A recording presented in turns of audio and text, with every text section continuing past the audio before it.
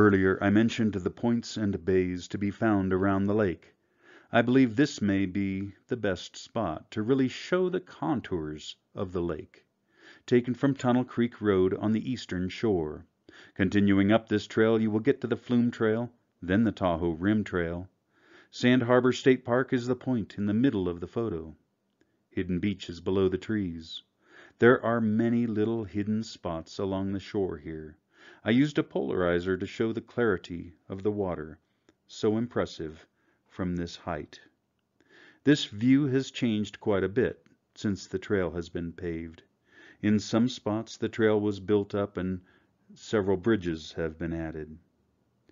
One of the reasons that I like taking landscapes is to document the changes that occur, whether man-made or natural.